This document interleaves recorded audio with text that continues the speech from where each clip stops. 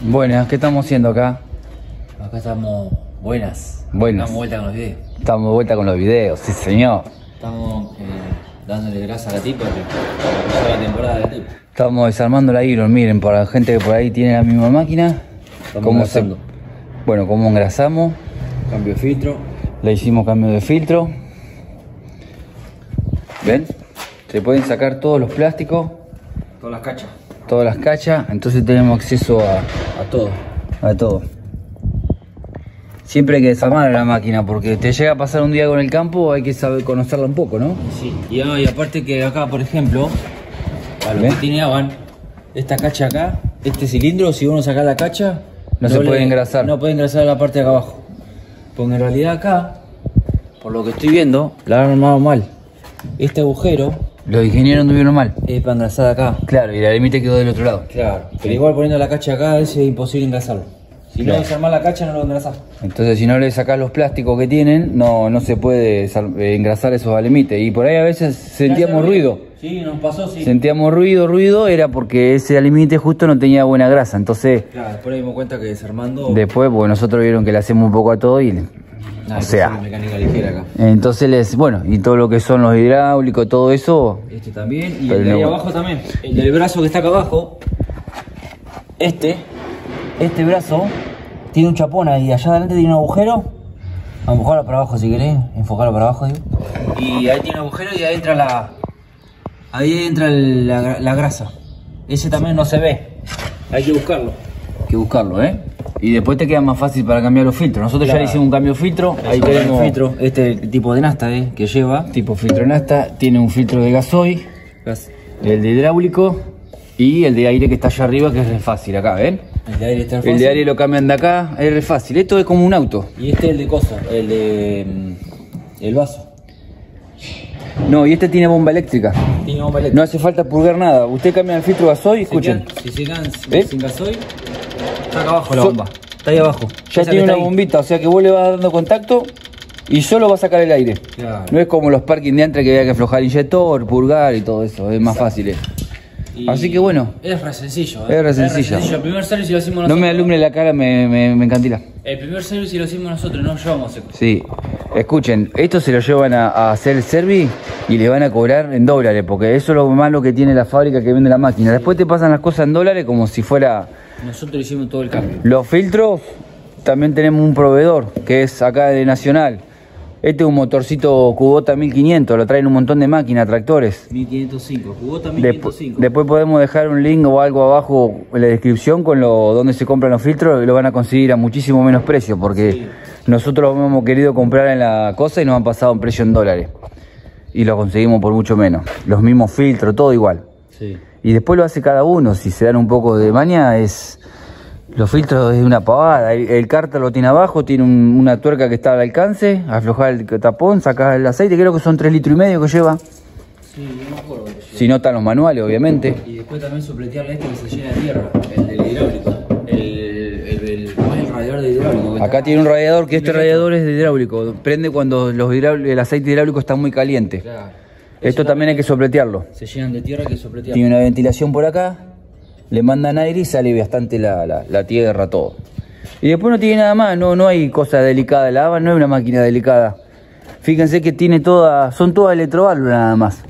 No hay cosas electrónicas, no hay nada de eso, es bien rustiquita. Acá tiene unos Mucha fusibles. gente que preguntaba por ahí cómo era, Acá tienen unos fusibles que jamás en la vida los tocamos. Que no, que 6 años ya que tenemos, 7. que son del tablero, digamos, de lo que son las funciones del tablero. Tiene 884 horas. Y ya hace como 6 años. 5. ¿Sí? Sí, fácil. Tenemos que mirar bien ahí cuánto hace. Pero bueno, después vieron que es sencilla. El filtro de aire, sacamos acá, sale el filtro completo, cartucho. El tapón del Acá está la batería. Nosotros siempre tuvimos un problema con el contracorriente, que Sí. no nos deja de funcionar, como que se llena de tierra. Tenemos que cambiarlo, pero es un cortacorriente común. Lo pusimos fijo. Ahora lo pusimos fijo, pero esto es un cortacorriente normal, común, que se compra. Sí. No hay mucho cosa ahí. Y después el motorcito acá está el filtro de aceite. Este es el filtro de aceite del motor. Ahí está la marca, todo, marca original. Le pusimos, lo conseguimos acá en Argentina, en Mercado Libre. Así que bueno, gente, es sencillito el motorcito. No hay mucho secreto. Miren cómo hay abajo ahí, la pedalera. Sencillo el motor y sencillo la máquina. Después tiene este sensor. Esto es un sensor de carga. Cuando la máquina tiene mucho más de lo que va a levantar, lo que hace es, esto se estira y hace el contacto ahí. Ahí está, ¿ven? Y te mata la dedo. Porque te está avisando que te estás pasando de la carga máxima. No va a pasar nada, solo se presta ese sensor y te avisa nada más. Pero no va a pasar nada. Eso se puede regular también. Vos lo podés regular. Le regulás si querés que no suene tanto y se lo sacás. ¿Y ese ruido es la bomba de gasoil? Sí.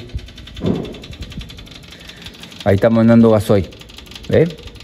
Así que bueno, la verdad que una maquinita que funciona muy bien, muy bien. Un maquinón. Es un maquinón, la verdad nosotros estamos muy contentos con las maquinitas. Aparte 4 cilindros. 4 cilindros. Silencioso el motor. Y bueno. Así que bueno, gente, ahí nos decían si estábamos de vacaciones. No, estas vacaciones no las estamos tomando nosotros. De preparar, estamos preparando la maquinita, pues vamos a empezar con los traslados. Después bueno, ya le pegamos una engrasada, ahí está la grasera. Ya se engrasó todo. Ya está el camión, ya está listo el camión con la portarrampa cargado. Y bueno, ¿cómo se llama? Las cachas, todo eso son todos con tornillitos Philip. Acá están todos los tornillos, ¿ven? Espero que no le sobre ningún tornillo acá al colega. Pero... ¿A quién no le ha sobrado pieza? Sí, más vale, es normal, es normal. Es normal, ¿ven? Mirá. No, sí, es fácil. Es darle cariño nomás y darle. Acá está el tanque de nafta, que rinde un montón. Gasoil. De gasoil, perdón. Que rinde un montón. Al radiador ya lo sopleteamos, pero bueno, ahora la próxima que vamos a hacer, que tengamos tiempo, lo vamos a sacar. Lo vamos a sacar y lo vamos a hacer limpiar, porque se llena de tierra, de polvo, y con el agua por ahí se hace como un cementito ahí. Entonces lo vamos a desprender todo y lo vamos a sacar cuando tengamos un poco más de tiempo. Sí. Andamos medio jugados con el tiempo ahora. Jugado no, queremos empezar a hacer cosas ya. Así que bueno, ese era el videito que le queríamos mostrar de la Avant 635, ¿no? Allá está el cartelito. Sí. De esa Avant que está ahí. Que son todas iguales, la 28 está igual que esta, o sea, no cambia nada. Son todas iguales. Así que bueno. ¿Cómo estamos por la tempo? Intacto. Ya tenemos ganas de arrancar. Sí. Aunque mucho el precio no acompaña. No, la verdad que el precio un desastre, pero bueno, el apicultor siempre, como siempre, se arma de nueva esperanza. Sí. Así que bueno, allá tenemos otro que está descargando material. Y bueno, eso es todo, gente.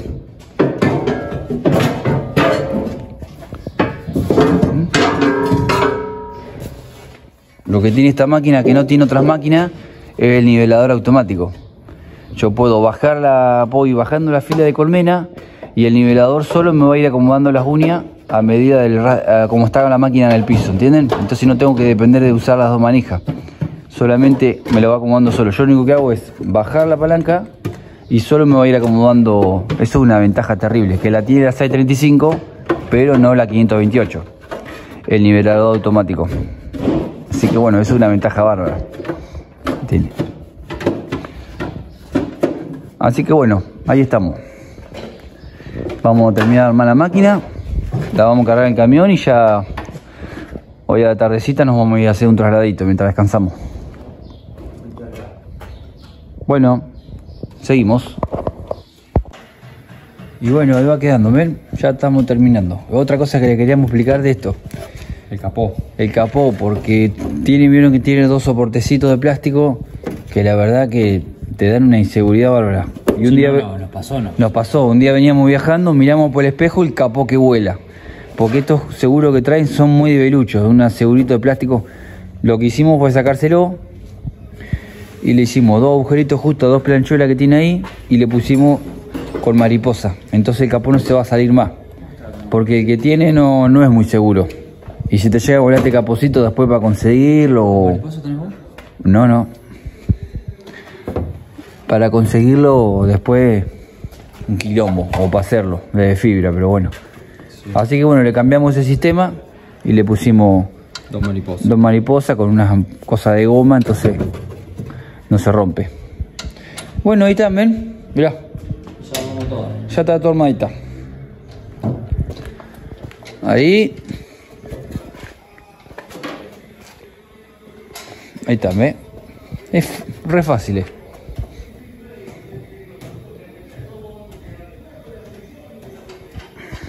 Así que bueno, listo. Eso es todo por hoy. Era mostrar un poco cómo era la Avant 635. Cómo eran sus partes, cómo era hacerle. Igual después podemos hacer el videito porque tenemos que hacer un cambio de aceite. Sí. Después podemos mostrar ahí un cambio de aceite.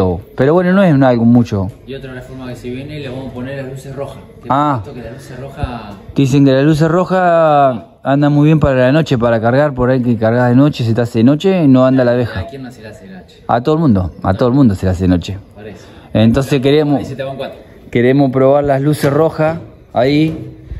Como dicen que andan mucho mejor para cargar. No, la abeja no va a la luz roja, así que bueno. Bueno, eso es todo, gente. Ahí estamos, Ahí estamos. Saluda. Chao. Saludos para todos los suscriptores que nos saludaron en azul. Muy copada la gente, muy copada, la verdad. Les mandamos un saludo. La familia abejera ahí, le mandamos un saludo grande, que la verdad que somos cada vez más y bueno, y agradecerle también a ellos por mirarnos, porque nosotros somos lo que somos, nos miran gracias a ellos, así que conocimos mucha gente, de Rauch, de Trenquelauquen, de un montón de lados ahí. Algunos se acercaban así, no nos podemos saludar. ¿Cómo no nos puedes saludar? Somos gente como vos. O sea, somos apicultores. Mientras no nos confunda con un político, está todo bien. O sea, dale para adelante nomás. Así que bueno, gente, si es lo que más nos gusta a nosotros es hablar de abeja. ¿Cómo nos vamos arriba a saludar y a charlar un rato? Olvídate. Bueno, mandar un abrazo para todos, que estamos pasando por un mal momento todos. Para todo un momento, la familia Pícola está pasando por un momento horrible, la verdad. Precios malos, colores, bueno, pero un problemita bastante mundial, no es solamente acá. Nada que no pueda afrontar el apicultor, estamos acostumbrados. Estamos acostumbrados. Pasamos la neutro furiano, tenemos que pasar esta. Hay que pasarlo. Así que bueno, gente, un abrazo y bueno, ahí estamos de vuelta con los videos. Dale. Estamos de vuelta con los videos. Chau, chau.